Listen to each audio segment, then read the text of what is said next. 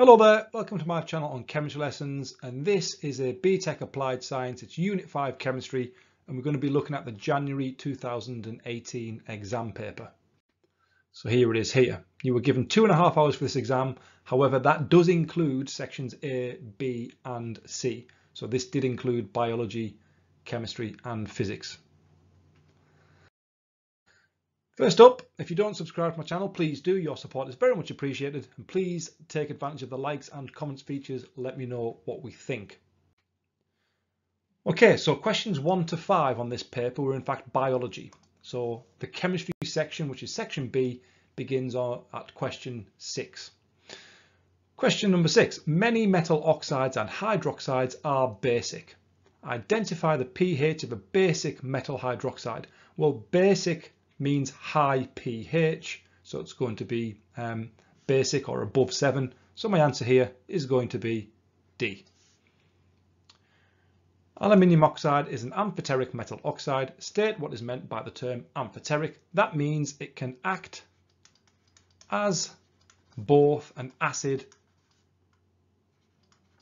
and a base. You could have said it would react with both acids and bases. Part C, sodium hydroxide is a base and an alkali. Copper hydroxide is a base but not an alkali. The difference between an alkali and a base is that an alkali is simply a base that will dissolve in water. So the main reason, or the reason that sodium hydroxide is an alkali, is because sodium hydroxide is soluble. So sodium hydroxide will dissolve and copper hydroxide will not. So sodium hydroxide will dissolve in water.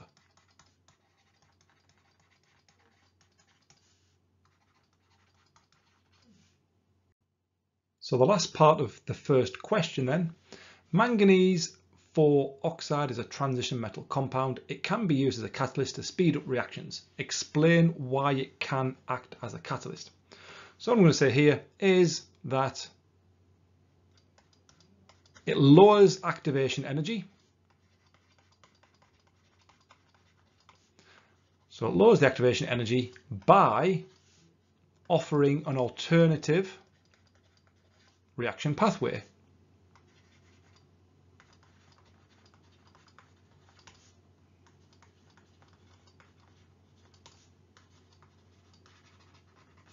This speeds up the rate of reaction.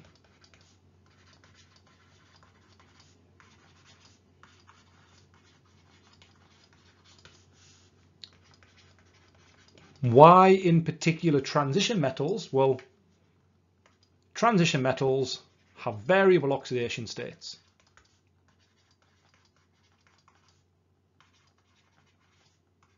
They have variable oxidation states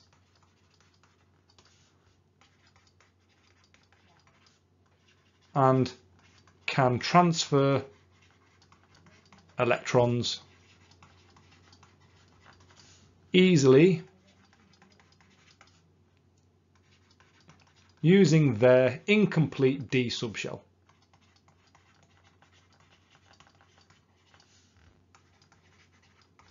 I've said more than enough for 4 marks here.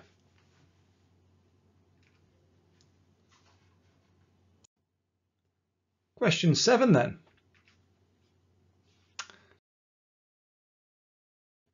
The properties of organic compounds depend on their structure and bonding. Name this compound. Right, okay, I've got to identify the longest chain. 1, 2, 3, 4, 5. Pentane. So it's an alkane, it's pentane. Number them 1, 2, 3, 4, 5, and again in reverse. 1, 2, 3, 4, 5, because there's a methyl group here on the second carbon. So I'm going to call this 2-methyl pentane for 1 mark.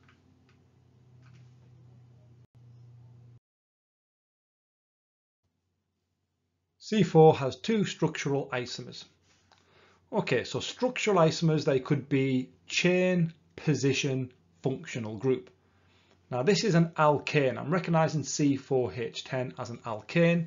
So I'm going to identify a straight chain and a branch. So 1, 2, 3, 4 carbons. Now I have to draw the displayed, so I must draw all of the bonds and all of the atoms. So this is C4H10, and this is just going to be called butane. And now I'm going to draw a branched version of this. So 1, 2, 3, 4. There's my 4 carbons. Draw my hydrogens on there now. And this is going to be called methyl propane. Now I could call it 2-methyl propane. Strictly speaking, the 2 is not needed because it couldn't go anywhere else. But methyl propane. State why hexane has a higher boiling point than methane. Well, hexane is a bigger molecule. It's got stronger van der Waals forces. So it's got a bigger molecular mass. So bigger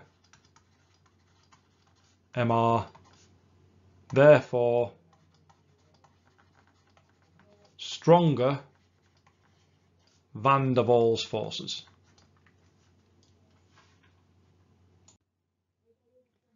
Okay, next part. Alkenes are unsaturated hydrocarbons. Alkenes can be obtained by cracking.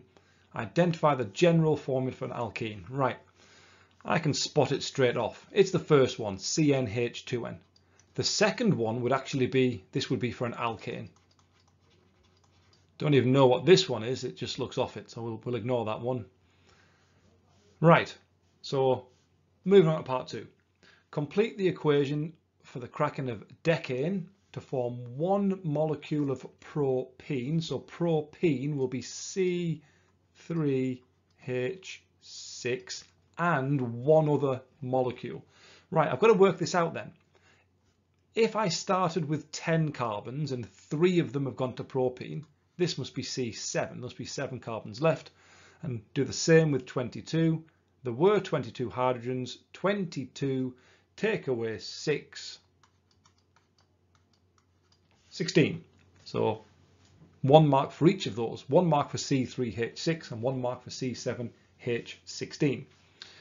Alkenes can have stereoisomers. Yes, I know they can. That's the EZ cis-trans thing. Explain why dichloroethene have cis and trans. Explain why. You may use drawings. Well, I'm definitely going to use drawings. So ethene is 2 carbons. Draw them twice. Dichloro. So chlorine, chlorine, hydrogen, hydrogen. I've drawn the Z or the cis there. So now draw the trans.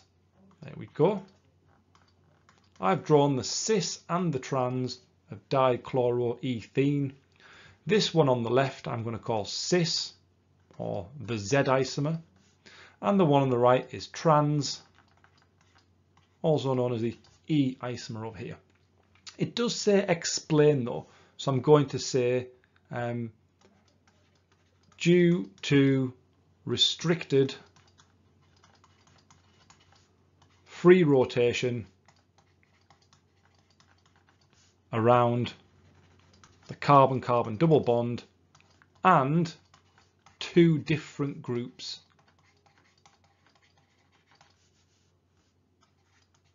attached to both carbons.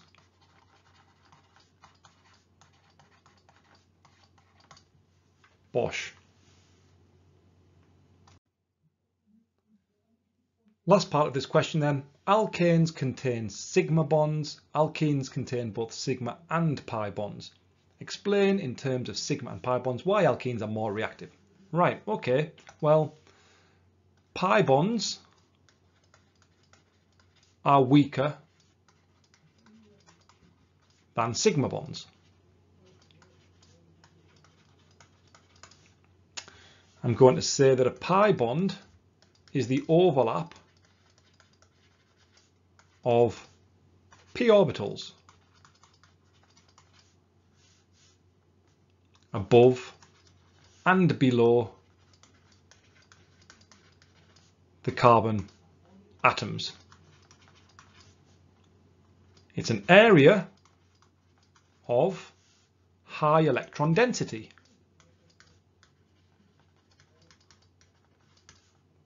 and can be attacked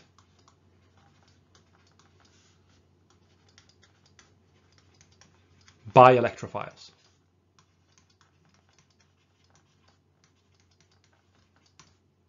I could at this point, if I wanted to, have sketched the difference between a pi and a sigma bond, but the whole point is that when an alkene reacts, it's the pi bond that breaks. So alkenes react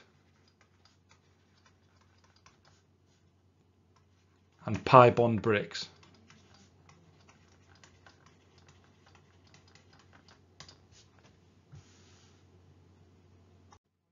On to question 8.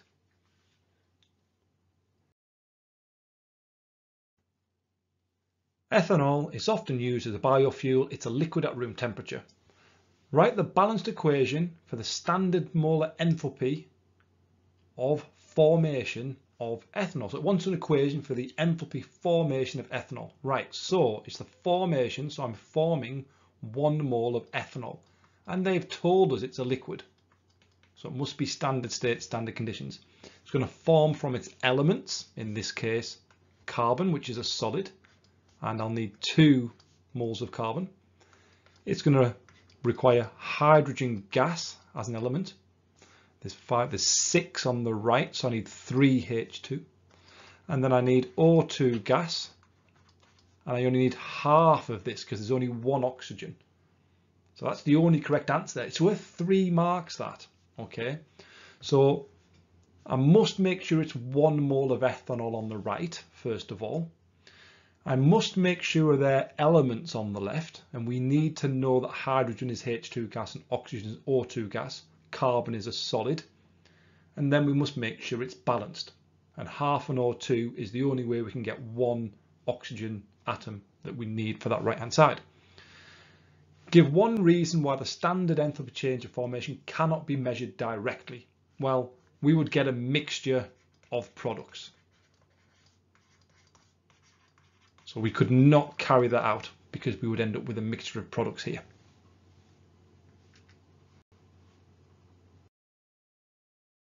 Part B.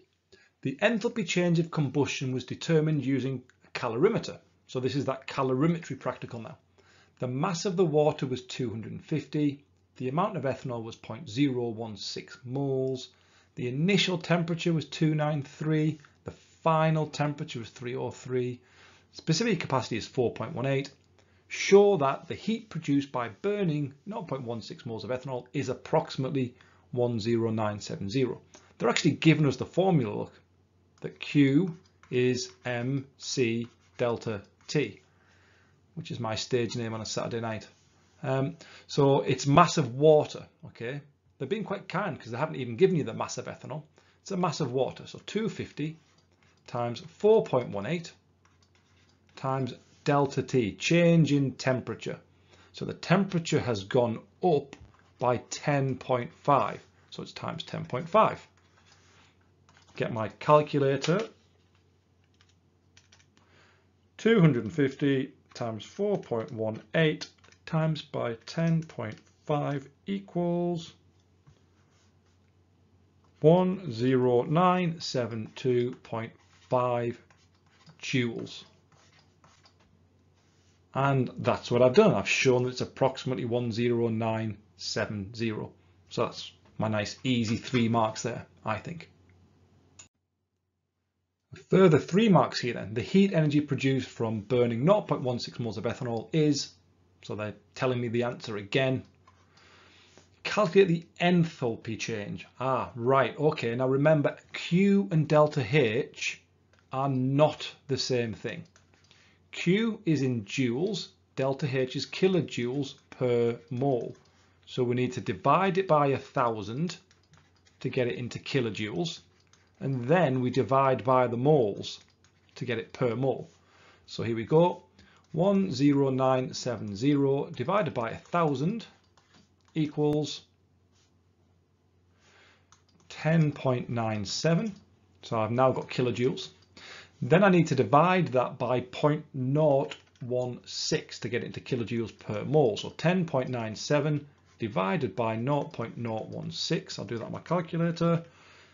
10 0.97 divided by 0.016 equals 685.625. That's kilojoules per mole. And I must make sure that I ask myself the sign, because the sign for Q was irrelevant, but the sign for delta H was essential. Delta H is negative if it's exothermic and positive if it's endothermic. This was an exothermic reaction because the temperature of the water of the surroundings went up. So my answer is minus 685.625. Question 9 now. Free radical reactions are important in the organic chemical industry. Some polymers are made by the free radical polymerization of alkenes. Identify the type of reaction used in the free radical polymerization of alkenes. Right, what is it? Addition, hydration. Right, okay, what we're doing here then is it's addition polymer. It's actually called addition polymerization because you are adding monomers together. It's not hydration, because hydration would mean you were adding water. It's not oxidation, because that would mean we were adding oxygen. And substitution would mean we're swapping places. We're not. We're adding monomers together. Drawing a repeat unit. Well, this is what we do, is we break the double bond, and then we draw the bonds coming out from some brackets. And that's all I do. I just break that double bond, and I now just whatever groups were there are still there. So it was a CH2 and a CH2. It's now just a CH2 with brackets around it and showing those bonds coming out. Final question then, final part, 6 marks here. Let's zoom in so we can see the question a little easier. So chloromethane is produced when chlorine reacts with methane. Explain the 3 stages of free radical. Oh, here we go. Right, so the first stage is known as the initiation. So there's my first stage. This is the free radical substitution of alkanes. So the initiation is going to require UV light, and it's going to be chlorine making 2 chlorine free radicals. I'm going to write UV light on this arrow. So there's my first stage. Second stage was propagation. And the first stage of propagation was one of those chlorine free radicals. In this case, it's going to be reacting with methane, which is CH4. That chlorine takes off one of the H's, leaving behind a free radical of CH3. That CH3 free radical then reacts with more chlorine to make our product, plus another chlorine free radical. And a termination at the end. I've got lots of choice here for my termination steps. I'm going to pick a CH3 radical with a chlorine radical. This would terminate, and it would be a CH3Cl. I had a couple of choices for my termination step. In fact, I had 3 choices. I could have done this for my termination step if I wanted to. That would have been fine. I could have also done this as a termination step, which would have also been fine.